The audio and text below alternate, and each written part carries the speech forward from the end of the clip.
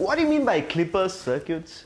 Well, my name is Rishi Remju and welcome to the Backbench Engineering Community, where I make engineering easy for you. So, let us ask ourselves the obvious question. What do you actually mean by the term clipper circuits? Well, let's find out. So, a clipper circuit is basically an electronic circuit in which when we give an input waveform like this, let's say a sine waveform like this, then we can control this waveform in such a way that this particular waveform does not exceed a particular limit. That is, at this particular limit, we can clip off this particular waveform and we'll get the output somewhat like this. So therefore, a clipper circuit is simply an electronic circuit in which we can prevent the output waveform from exceeding a particular value without distorting or without damaging the rest of the original signal. This is simply what you refer to as a clipper circuit. So here at a particular value, we are clipping off this particular input signal, and therefore at the output over here we get a clipped signal like this. This is simply what you refer to as a clipper circuit. So there are mainly three types of clipper circuits. One is a positive clipper circuit, the next one is a negative clipper circuit, and finally we have a biased clipper circuit. So what are these? Well, let's find out. So first, let us see what you refer to as a positive clipper circuit. So every clipper circuit has got two components. A clipper circuit has got a resistor as well as a diode. So here a positive clipper circuit looks somewhat like this. First we would have a resistor like this, and then we would have a diode like this, and the output is obtained over here. So here this is the input and this is the output. So this is simply a positive clipper circuit. So how does this act as a positive clipper circuit?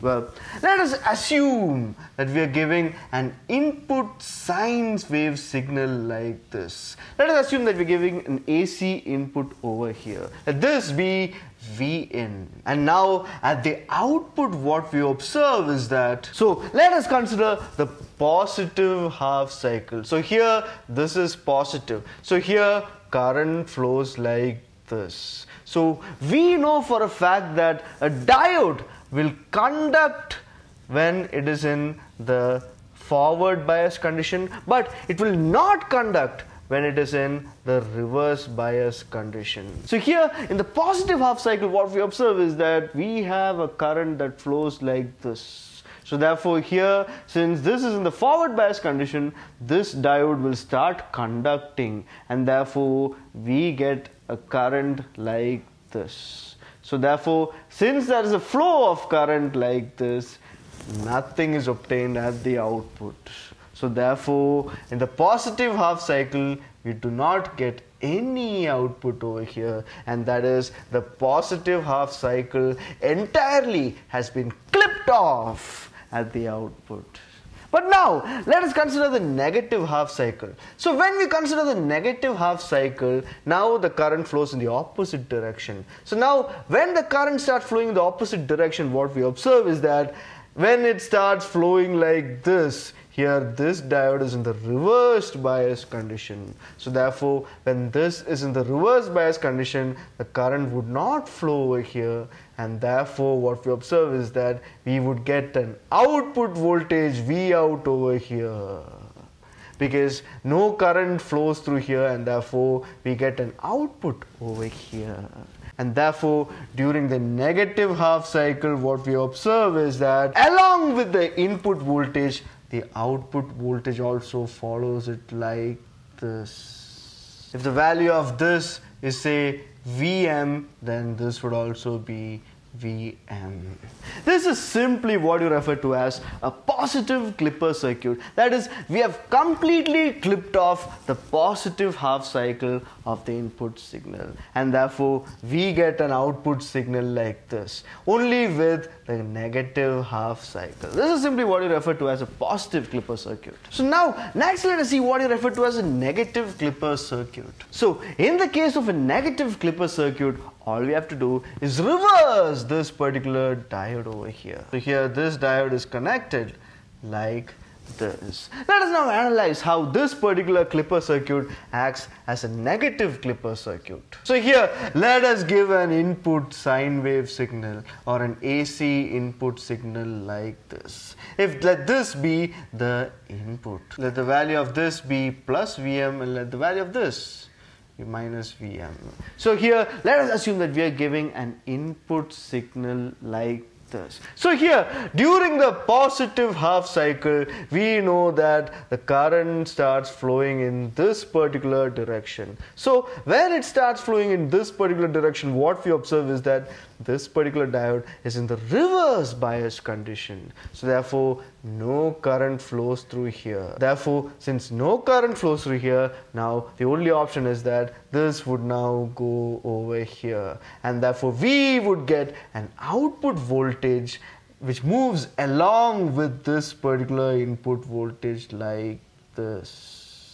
So now let us consider the negative half cycle. So in the negative half cycle we now know that in the negative half cycle the current starts flowing in this particular direction. So in this particular direction what we observe is that this particular diode now becomes forward bias condition, and therefore current starts flowing through this particular diode. So since current starts flowing through this particular diode like this, we will not get any output over here because the current just keeps on flowing in this particular loop, and therefore we get nothing over here. That is, the negative half cycle of this particular input signal has been completely clipped off. So here this is the case when this particular diode is an ideal diode.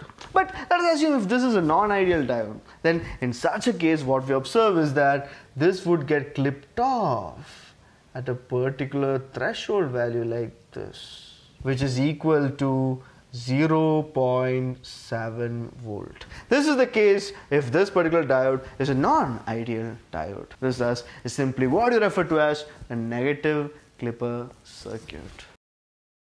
So these are the cases in which we completely clip off one particular cycle of an input signal. But there are certain cases in which we need to clip off a particular signal at a required particular voltage. That is when we used bias clipper circuits. So what are bias clipper circuits? Well, let's find out. So a clipper circuit can have either a positive biasing or a negative biasing. So first let us see a clipper circuit with a positive biasing voltage. So here first we would have an AC source like this. Then here we would have a particular resistor. Then here we would have a particular diode like this. And then here we would have a biasing voltage like this. This is a clipper circuit with a positive biasing voltage. So now let us see how this particular circuit works. So here let the input voltage be Vin and let this particular biasing voltage be V. So therefore this particular biasing voltage would always be like this. And now the output is obtained over here. So here let this be the diode D, let this be a resistance R.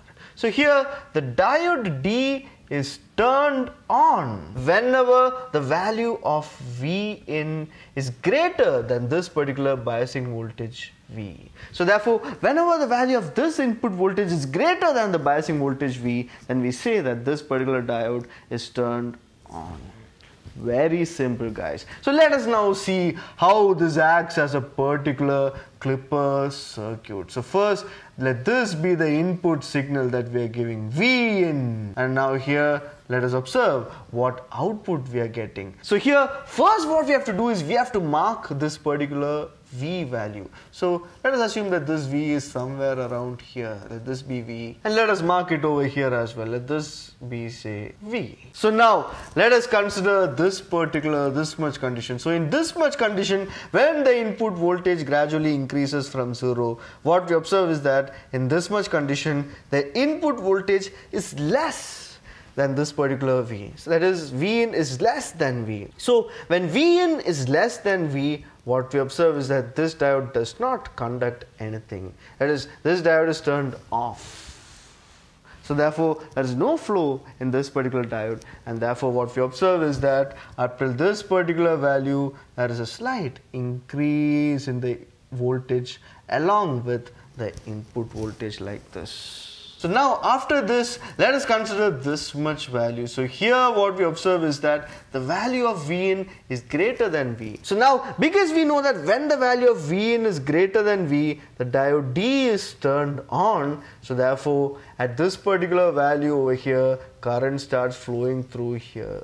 So therefore when current starts flowing in this particular loop, we will not get any output over here whatsoever. So here in this much area, what we observe is that the signal has been clipped off like this. That is, we will not get the input signal like this, rather it would get clipped off at this particular voltage V. So now for the rest of the condition over here, we know that the input voltage Vin is less than this particular voltage V. So therefore if Vin is less than V, this particular diode is turned off, and therefore whatever output we get would be following the input signal like this. So here we have clipped off this particular signal at a particular required voltage. This is how we design a clipper circuit with a positive biasing voltage. So just like I mentioned before, this is the case when this particular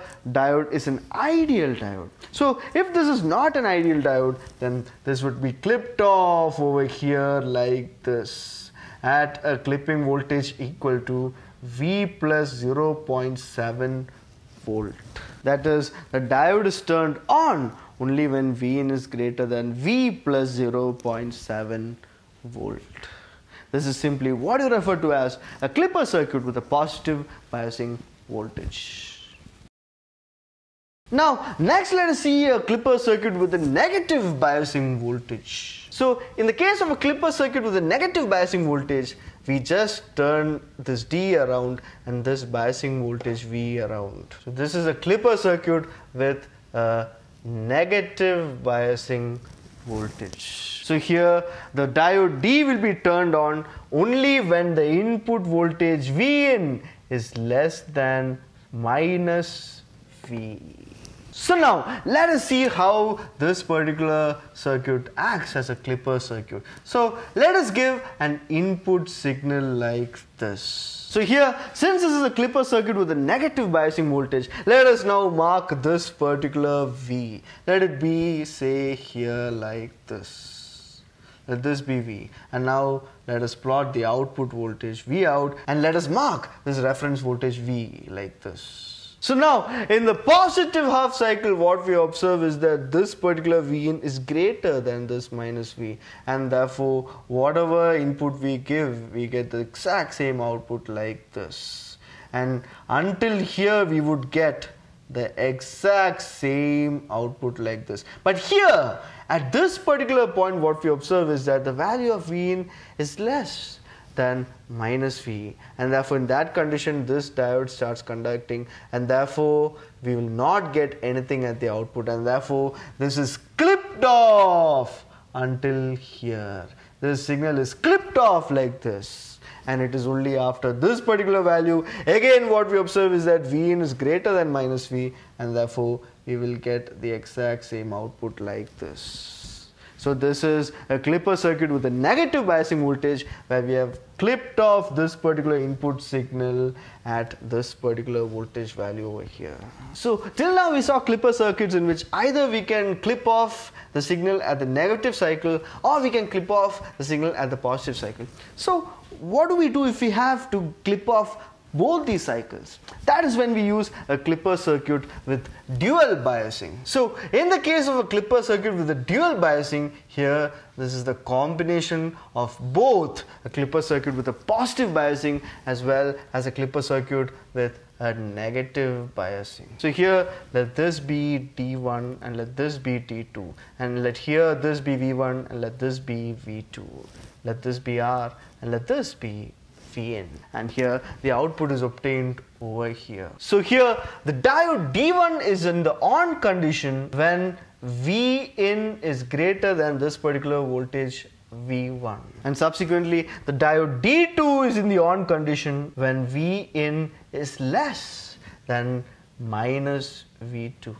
Exactly the same conditions which we saw in the previous two cases. So now, let us see how this works. Let us consider an input sinusoidal signal like this. Let this be an input signal, an input AC waveform. So here, if this is the case, first let us mark V1 and V2. So now here, we have to get the output signal over here, V out.